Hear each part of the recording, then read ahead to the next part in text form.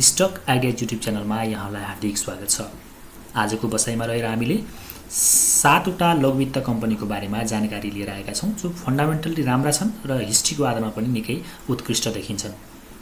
खास गरी मिड तथा लङ टर्म इन्भेस्टमेन्टको लागि आज हामीले जानकारीमा लिएर आएका कम्पनी एकदमै राम्रा रहेका छन्। तपाईले आफैले पनि अध्ययन गरेर यी कम्पनीहरुमध्ये कुनै 2 वा 3 मा तपाई लगानी गरेर मिड तथा लङ टर्ममा निकै राम्रो मुनाफा हासिल गर्न सक्नुहुन्छ। आजको जानकारीमा लाग्नुभन्दा अगाडि यहाँलाई विशेष अनुरोध कि तपाईले आजसम्म पनि हाम्रो च्यानललाई सब्स्क्राइब गर्नुभएको छैन भने हाम्रो च्यानललाई सब्स्क्राइब गर्नुहोला। त्यसको लागि युट्युबमा गएर @7stock भनेर सर्च गर्नुभयो भने यो लोगो भएको हाम्रो च्यानल खुल्छ र त्यसमा तपाईले सब्स्क्राइब गरी नजिकको बेल आइकन दबाई अल अप्सनमा दबाउनु भयो भने हामीले भिडियो राख्न साथ तपाईहरुलाई नोटिफिकेसन प्राप्त हुन्छ र शेयर बजार सम्बन्धी विविध जानकारी तथा लेटेस्ट अपडेटहरु तपाईले प्राप्त गर्न सक्नुहुन्छ।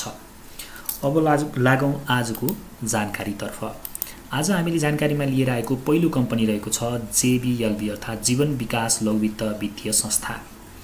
अहिले यो कम्पनी एकदमै राम्रो सपोर्टमा आएर बसेको हामी देख्छौं। यसको 52 हप्ताको हाई लो हेर्नुहुन्छ भने 2990 सम्म माथि पुगेको कम्पनी तल झर्दा 1353 सम्म झरेको देखिन्छ र अहिले यो 52 हप्ताको लो को नजिकमा हामीले यो कम्पनीको मूल्य देख्छौं। 120 दिनको एभरेज मूल्य हेर्नुहुन्छ भने 1511 रुपैयाँ 39 पैसा देखिन्छ। एक वर्षमा यो कम्पनी चाहिँ 45.14% ले घटेको छ। जब राष्ट्र बैंकले लघुवित्त क्षेत्रमा जुन नीति लगायो त्यसले गर्दाखेरि चाहिँ यो कम्पनी यसरी घट्न गएको जसरी अरु लघुवित्तहरु घटे। तर यो कम्पनी आफैमा फन्डामेन्टली स्ट्रङ छ। यो आर्थिक वर्ष 79-80 को चौथो क्वार्टरको रिपोर्ट भने त्यति राम्रो देखिएको छैन, तर सधैँभरि यो अवस्था नरहन सक्छ। EPS हेर्नुहुन्छ 34.28 रुपैयाँ देखिन्छ, पी रेशियो 40.81 देखिन्छ, बुक भ्यालु 263.07 रुपैयाँ देखिन्छ। यसैगरी यसको लाभांश इतिहास हेर्नुहुन्छ भने यो कम्पनीको लाभांश इतिहास पनि राम्रो छ। 70% पहिलो वर्षमा यसले लाभांश खुवाएको थियो बोनस शेयरको रूपमा भने 3.68% क्याश पनि दिएको थियो। त्यसपछि यो कम्पनीले 14.29% बोनस शेयर दियो भने 0.71% क्याश दिएर यो चाहिँ खास यसको ट्याक्स तिर्ने प्रयोजनको लागि दिएको थियो। यसरी हेर्छौं भने JBLV ले राम्रो सपोर्ट जोनमा पनि आइरहेको छ। यसको हिस्ट्री पनि राम्रो छ, प्राइस हिस्ट्री पनि राम्रो छ। यो एडजस्टेड हो, अनएडजस्टेडमा त यो कम्पनी 5500 सम्म पनि पुगेको थियो। त्यो हिसाबमा चाहिँ हामीले अहिले यो घटेको बेलामा र अझै घट्छ भने बिस्तारै बिस्तारै यो कम्पनीलाई किन्दै जान सक्छौं। एकैचोटी किन्नु हुँदैन। हामीले लङ टर्मको लागि इन्भेस्टमेन्ट गर्ने हो भने बिस्तारै बिस्तारै घट्दै जाँदा थोरै एड गर्दै जानु उत्तम हुन्छ। दोस्रो कम्पनीको रूपमा मैले लिएको छु SKBPL साना किसान लघुवित्त वित्तीय संस्था लिमिटेड। SKBPL पनि एउटा माइक्रोफाइनान्समा चाहिँ धेरैले रुचाएको फन्डामेन्टली स्ट्रङ भएको कम्पनी हो र राम्रो लाभांश इतिहास भएको कम्पनी पनि हो।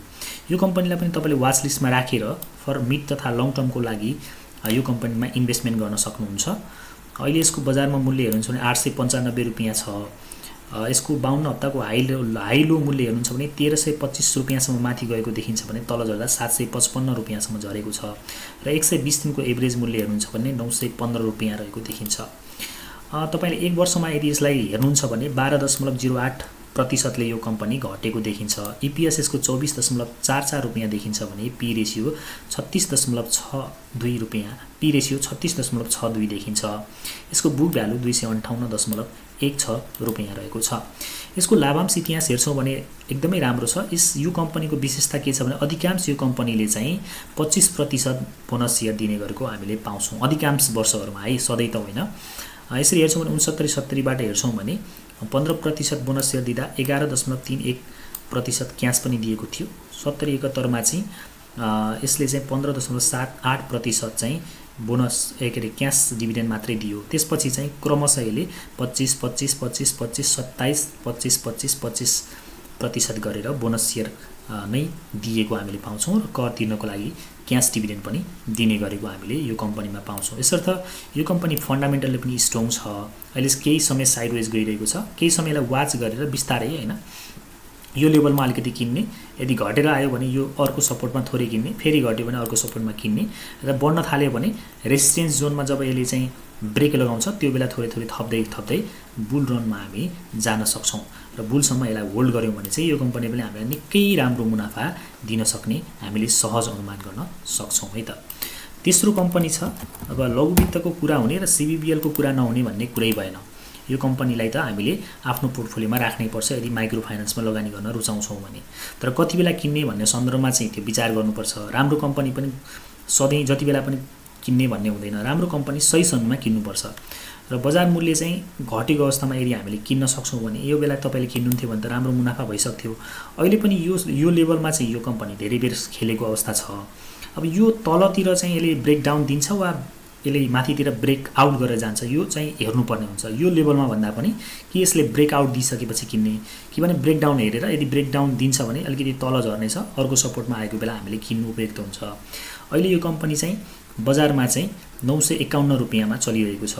120 दिनको एभरेज हेर्नुहुन्छ भने 954.45 रुपैयाँ देखिन्छ भनेपछि यो 120 दिनको एभरेज मूल्यसँग मेल खाइरहेको छ। अर्थात् 120 दिनको एभरेज मूल्यको पेरिफेरीमा यसको बजार मूल्य चलिरहेको छ। माथि जाँदा 152 हप्तामा चाहिँ यो 1303 रुपैयाँसम्म गएको देखिन्छ भने तल झर्दा 727 रुपैयाँसम्म झरेको देखिन्छ। त्यसैगरी 1 इयर यील्ड हेर्छौं भने यो 4.04% ले घटेको देखिन्छ। पी रेशियो 25.39 देखिन्छ भने यसको ईपीएस 37.45 रुपैयाँ देखिन्छ। यसको बुक भ्यालु हेर्नुहुन्छ भने पनि राम्रो छ 238.27 यसको 238.27 रुपैयाँ यसको बुक भ्यालु देखिन्छ। यसरी धेरै हिसाबले यो कम्पनी चाहिँ राम्रो छ। यसको लाभांश इतिहास पनि हेर्नुहुन्छ भने निकै लोभ लाग्दो नै छ हैन।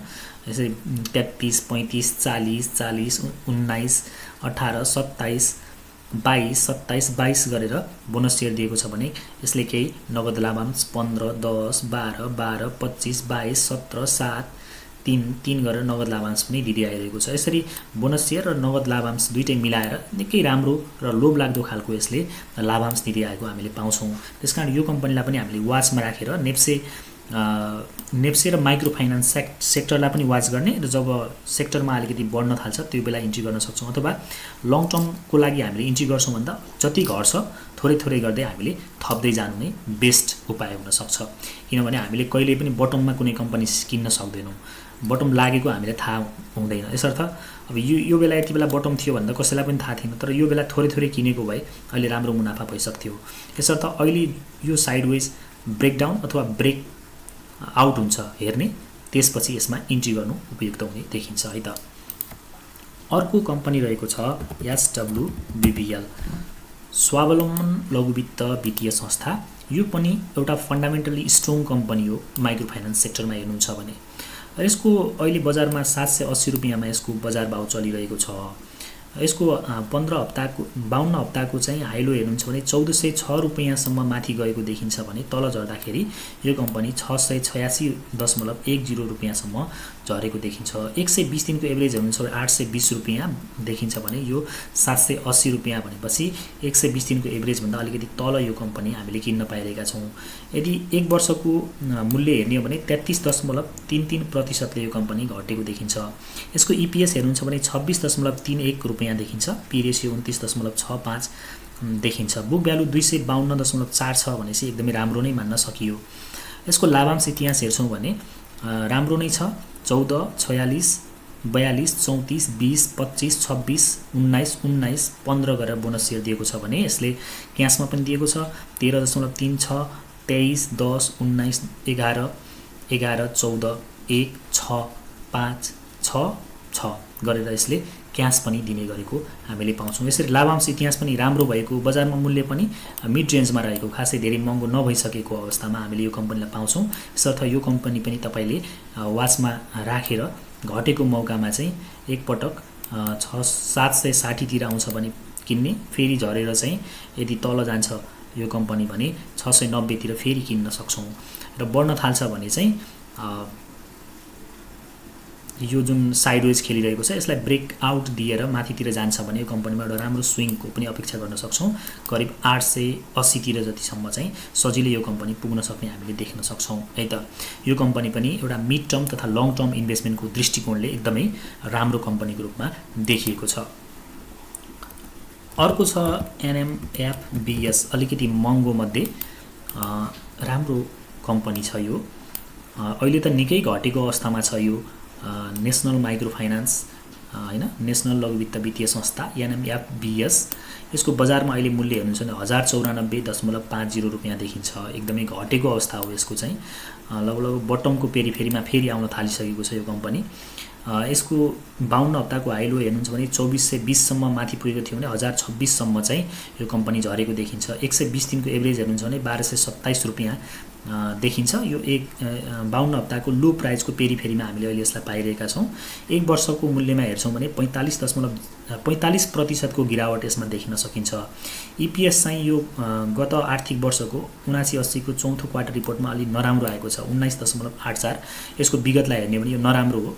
पी रेशियो 55.17 देखिन्छ। Book value 208.72।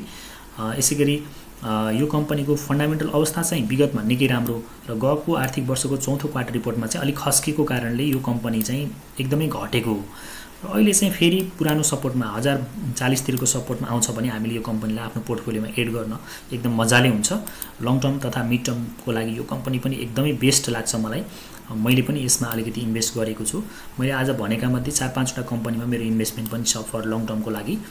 यद्यपि मसँग छ भनेर मात्रै तपाईलाई सजेस्ट गरेको होइन, मैले लङ टर्मको लागि इन्भेस्ट गर्न उपयुक्त कम्पनीहरू नै तपाईलाई सजेस्ट गरिरहेको छु। मिड तथा लङ टर्ममा यी कम्पनीमा राम्रो मुनाफा हुने देखिन्छ। यसको पनि लाभांश हिस्ट्री हेर्नुहुन्छ भने 20, 25, 75, 21, 40, 15% बोनस सेयर गरेर र केही क्याश डिभिडेन्ड पनि 15, 15, 5, 6, 5 गरेर दिएको हामीले देख्छौँ। यसकारणले यो कम्पनी पनि मिड तथा लङ टर्मको लागि एकदमै राम्रो कम्पनीको रूपमा हामीले यसलाई आफ्नो पोर्टफोलियोमा राख्न सक्छौँ है त।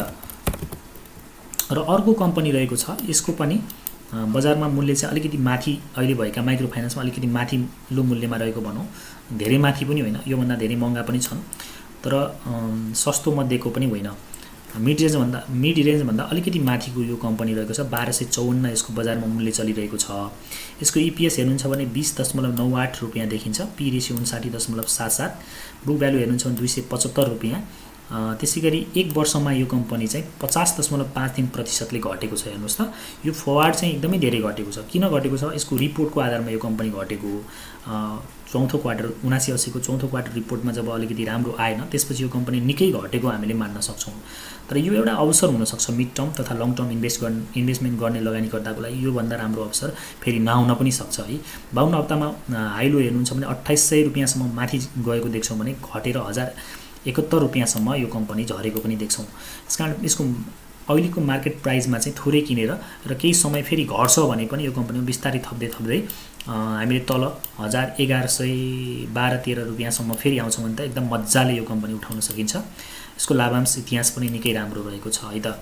हेर्नु त 50, 25, 32, 25, 35, 25% गरेर यसले बोनस सेयर दिएको छ भने यसले नगद पनि दिएको छ 15, 20, 12, 6, 7, 5% गर्दै यसले नगद लाभांश पनि मिलाएर दिने गरेको पाउँछौँ। र यो कम्पनी पनि निकै माथि पुगेको थियो बुलमा चाहिँ हैन, अहिले चाहिँ एकदम घटेको छ।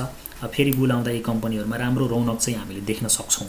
त्यसकारणले अहिले नै हो हामीले बिस्तारै किन्दै आफ्नो पोर्टफोलियोमा यस्ता स्ट्रङ खालका कम्पनीहरु राख्ने भनेको यही बेला नै हो।